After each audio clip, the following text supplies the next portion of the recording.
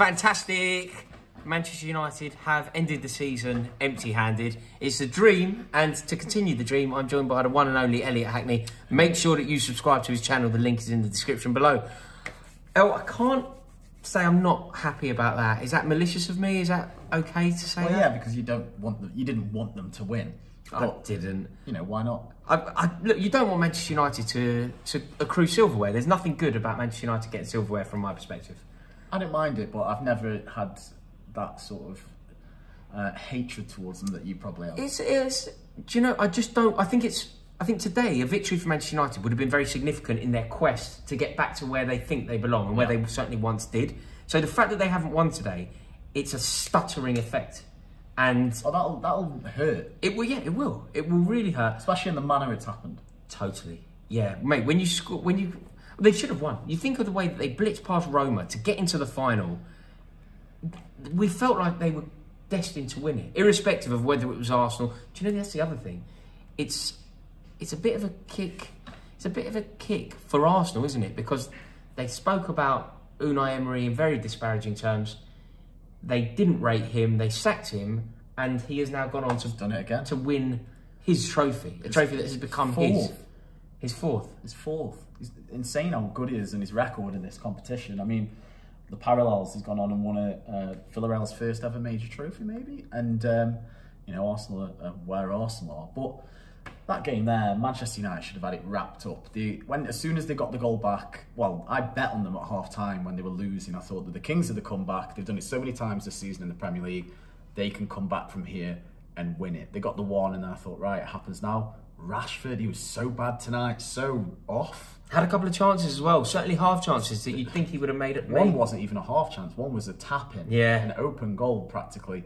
Put it wide. There was a few chances. Cavani had one put on his head by Luke Shaw that just came straight off a defender. There was so many, you know, gilt-edged chances in the end, and it's gone all the way to extra time. We've gone through the whole squad on penos, and De Gea with a terrible penalty, and he wasn't too good at saving anyway. Well, he didn't get close. 1 out of 10. Like, you've got to get somewhat. You've got to save one, haven't you? Yeah, he didn't even get close. I can't. Do you know? It's the first time I've really thought about it, but I can't really think of De Gea saving any penalties. Like, he isn't famed for it. No, it's not something it's definitely not something he's known for. Yeah, didn't get close today. I thought Villarreal were brilliant though. I don't know if in terms of the way they didn't play brilliantly, but the spirit and tenacity and desire on display that felt like it was personified by Albiol. You love him. I love him. I love the way he played the game. Ex-Real Madrid. Do you know what I loved massively as well? Because Cavani is a force, right? Cavani's a scary dude. Albiol wasn't having it from him. He wasn't bullied. He wasn't. And I really rate that. Just the way that he was so confrontational, yeah. And then scored his penalty, went mad, full of passion, full of desire. I just love that in a player. I think it's brilliant. Do you know what? And thinking about it as you know, we sort of evaluate what's just happened. What it'll come down to now, and what the Man United fans will be looking at, and the rest of the football world will be looking at. All his substitutions were terrible. Didn't make any sense. He made them at the wrong times. I think we got to the 89th minute and Villarreal had made 5 subs and Man United had made none. Now, I know that Man United haven't got the strongest bench, but at that point in the game, there was Rashford was playing so poorly. We could have done with legs in midfield. Pogba was a strange decision to bring off ahead of penalties. There's just so many things there that are going to be analysed and questioned by not only the football world, but Man United fans, and thinking, what sort of game management is that for a final? Well, the United fans were singing sub. Yeah. Like, they were actually like... But this is the thing. They do it all the time. He's so weird with his substitutions. For a guy who's come on as a sub in a European final and scored a goal... knows the impact. Knows what it can do. Yeah. Seems to go, we shouldn't do that. Yeah, I can't understand the reluctance. So odd. Because it clearly wasn't working. What they tried to set up for wasn't working. So you've got to have a plan B, haven't you? You've got to look to experiment in another way. Yeah, he's got it wrong. And the people that are the non-conformists, the people that don't support the Solskjaer appointment, and I'm talking within the Manchester United community here, by the way, not in the wider football consensus, they're going to have their knives out tonight, aren't they? Oh yeah. There'll be an inquest as to what's gone on and why it, just why it happened in the European final. There's so many people's legs going out there that could have just changed, freshened up, and he left it too late to really make an impact. I don't think they were on top necessarily in extra time, where they could have been maybe if other changes had been made. People have been able to find the groove a bit first. You're just throwing them on with like 15 minutes. You know, they're not going to really have any major impact unless a miracle happens.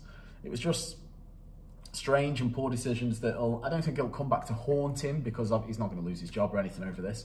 But it'll certainly, have a mark against him. I think it will haunt the club.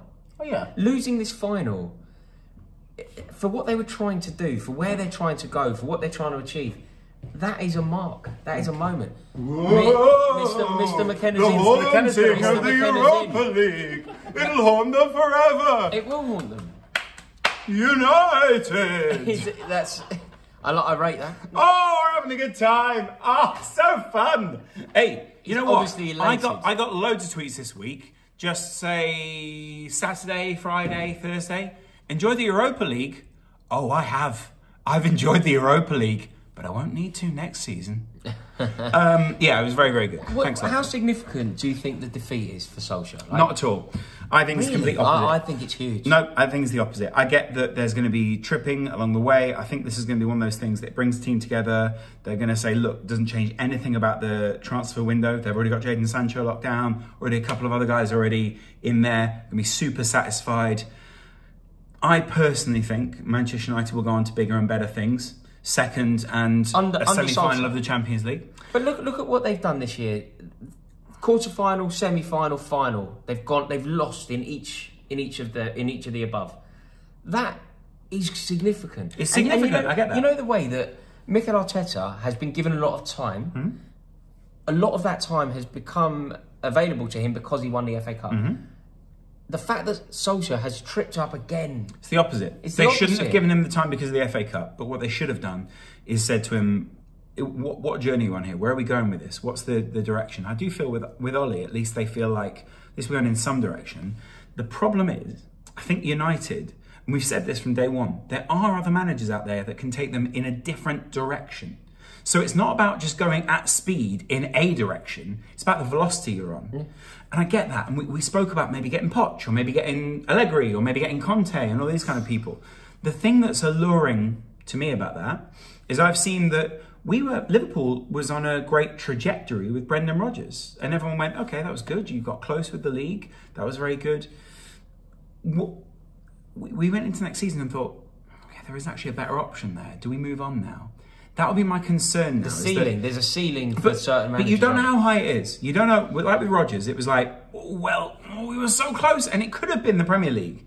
But we were points away. And I'm not saying that we deserved it that year, because I don't think we did particularly, although we were excellent. But the point is, in that, this is now the time where it's like, you have to deliver. So from next season onwards, so if they don't learn from that mistake, if you get them in the Champions League final next year, and if you get them in the Champions League next year, and there are no players in their own half to defend in Turkey, then you know they're not learning from those mistakes. But if you see solid group performances, you see those guys going through, learning from the mistakes early on in the season, when they have a pre-season this season, granted not as long as the Euros, etc., but still a pre-season the same as everyone else will have, then there won't be the same mismatch and explanations of what happened this year. And the fact is, Manchester United did finish, not within touching distance, but if they just put a bit more heat on the City, it could have been a bit more interesting. I just think that Solskjaer has flopped at various moments this season. I get that. And I just feel like tonight, had he won, it would have been huge. The fact that he hasn't won isn't necessarily the catastrophe that some will portray it to be.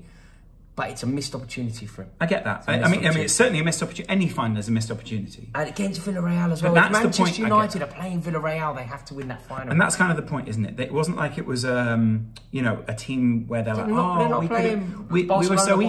Whoever, they're not. They're playing Villarreal. They should be disappointed. And the fact is, sometimes it's better to look back and go, God, I'm actually really disappointed by that, because we were the better team. We should have won. We deserved that over the season, which maybe they have. Probably.